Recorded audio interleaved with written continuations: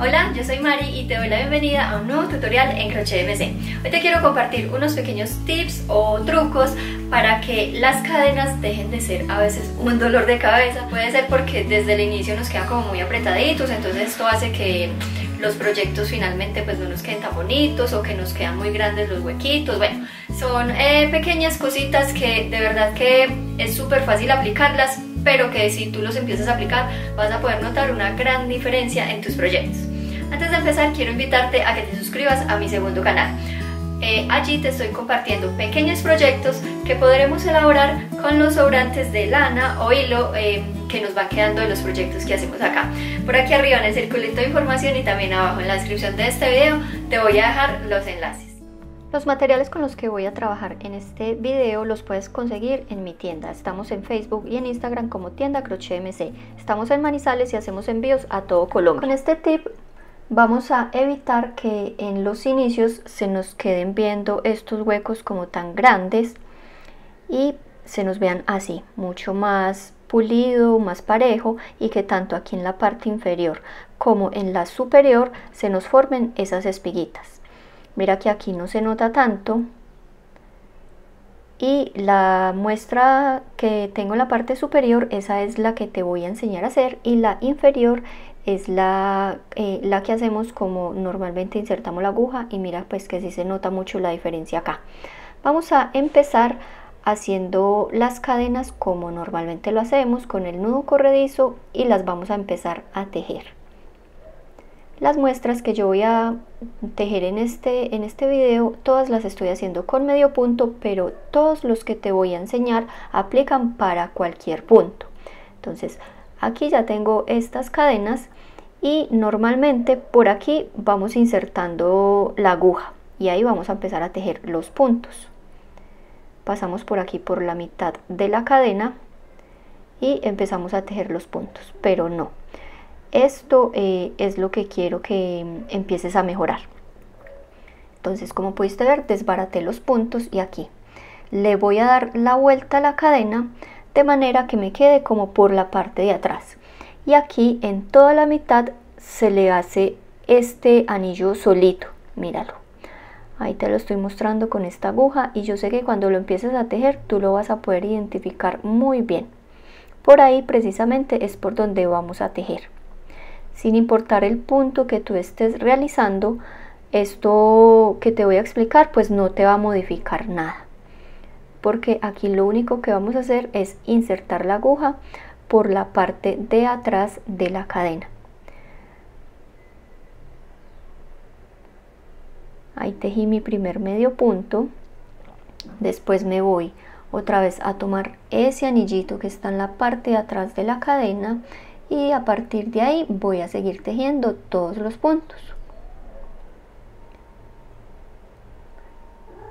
Desde que yo empecé a aplicar lo seguí usando porque me parece que le da unos inicios súper bonitos a todos los tejidos, y pues como puedes ver no es nada complicado. Basta tan solo con que le demos la vuelta a las cadenas para que nos queden por la parte de atrás y tomar este anillito tal como lo estoy haciendo yo.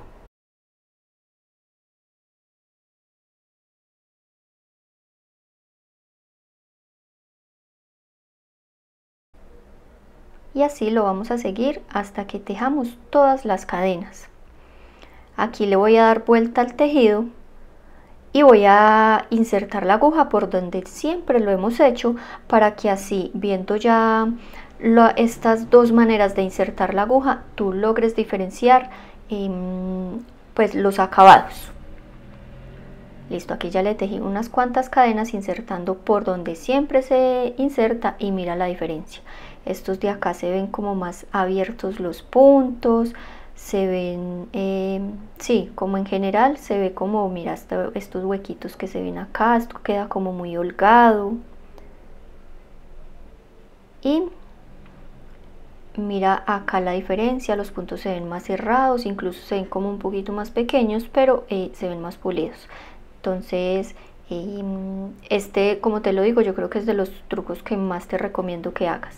Mira por la parte de atrás cómo se ve de bonito, digo por la parte de abajo se ven aquí las espiguitas, y en el caso de que tú más adelante le quieras hacer borde, mira que acá a veces normalmente nos causa un poquito de problema insertar la aguja, pero así con este truco que te acabo de explicar cómo se te forman las dos espiguitas al momento de hacer el borde, mira que vas a poder insertar la aguja muy fácil.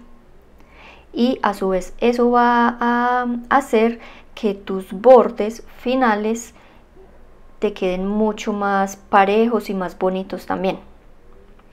Vamos con el segundo truco. Mira que a veces se nos va abriendo mucho el tejido. Podemos confundirnos como que es que estamos aumentando puntos, pero no, realmente es porque las cadenas iniciales nos quedan muy apretadas, y esto pasa porque de pronto no manejamos muy bien la tensión que ejercemos al tejer. Esto lo vamos a solucionar tan solo cambiando de aguja. Esta muestra que yo voy a hacer se teje con una aguja de 5 milímetros. El material con el que voy a trabajar es una lana acrílica que, como te digo, se trabaja con una aguja de 5 milímetros. Entonces, para que las cadenas me queden más grandes, yo voy a trabajar únicamente las cadenas con esta número 6, digo 6 milímetros, que es más grande que la que está recomendada para mi material. Siempre, sin importar el número de aguja que tú utilices en esta parte, vas a trabajar con una aguja más grande las cadenas. Puede ser una aguja que sea un número superior. Entonces aquí voy a empezar a tejer las cadenas como normalmente se hace, con un nudo corredizo, y las voy a empezar a tejer. Aquí vas a notar la diferencia, que el tejido te va a quedar más sueltico, y de hecho eso te va a ayudar como también a soltar la mano. Cuando hayas tejido pues ya tus cadenas y ya vayas a empezar a tejer la parte del tejido normal sin importar el punto, aquí ya vas a utilizar la aguja con la que vayas a tejer todo tu proyecto. Y aquí voy a aplicar nuevamente el truco que te acabo de explicar, de tomar el anillito de la parte de atrás de la cadena, y realmente de aquí ya en adelante es empezar a tejer el punto o el proyecto tal como nosotros lo necesitemos. Lo único diferente que hacemos con este truco es que las cadenas las vamos a tejer con una aguja más grandecita, para que así nos queden más sueltas. Y mira, desde esta primera vuelta se nota la diferencia. Y entonces voy aquí a seguir tejiendo las vueltas para que tú logres ver la diferencia. Es que de hecho desde aquí ya se está notando que mira que ya el borde no se me está haciendo como una especie de abanico, sino que mira que ya me está quedando recto. Voy a tejer otras vuelticas más y aquí ya las tengo listas, y mira la diferencia tan abismal. Esta que acabé de hacer, mira que me quedó los bordes ya rectos, y eso lo logré tan solo tejiendo las cadenas más suelticas.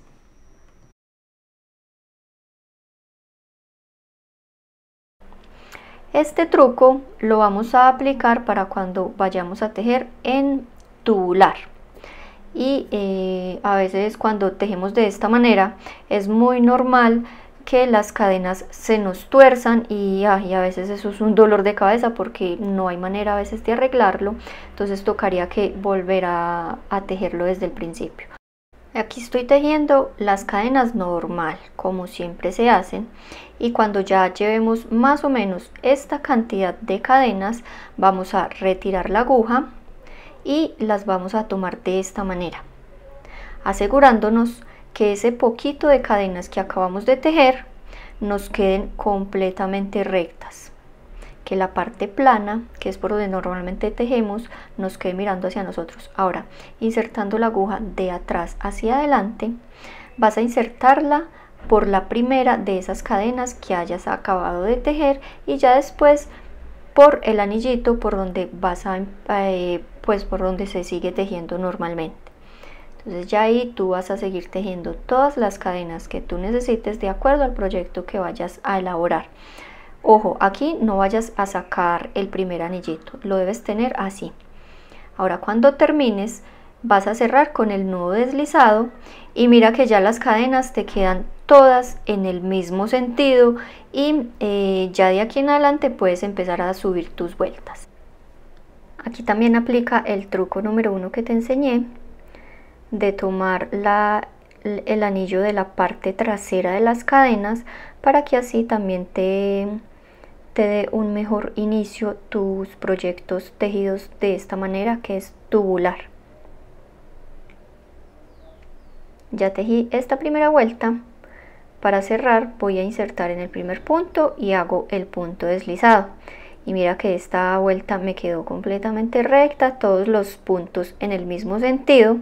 Y tal como te lo he venido diciendo con las otras muestras, yo esta la hice en medio punto, pero esto aplica para cualquier punto. Este es este yo ya te lo he enseñado en otros videos, pero es que funciona fenomenal y te lo recomiendo muchísimo. Este no es tanto un truco de cadenas, sino que te voy a explicar una manera que yo tengo para perder esta cola del inicio aquí con el mismo tejido. Entonces, sin importar los puntos que tú estés haciendo, cuando te falte más o menos esta cantidad, ya por terminar, vas a tomar esa hebra y la traes así para poderla ir entretejiendo. Y vas a tejer tus puntos sin importar el que estés haciendo.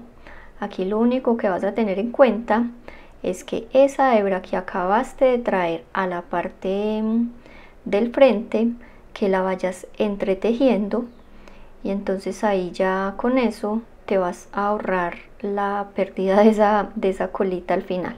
Son pequeñas cosas, pero que la verdad es que pues no nos queda mucho tiempo hacerlas y que nos van a ayudar a tener unos acabados más bonitos. Listo, ya aquí ya terminé esta. Y si tú sientes que aquí se te siente ahí como el punto gordito, tan solo es que tires un poquito de la hebra, la cortas a ras y listo. Ya tienes tu hebra inicial escondidita y se te va a ver muy bonito el proyecto. Y ya con este llegamos al final de este video. Espero que te haya gustado mucho, que los pongas en práctica. Te los recomiendo muchísimo porque, como pudiste ver, no son nada complicados, pero sí le dan unos mejores terminados a nuestros proyectos. Muchas gracias por verme, por quedarte hasta el final, que estés muy bien y te espero en próximos tutoriales.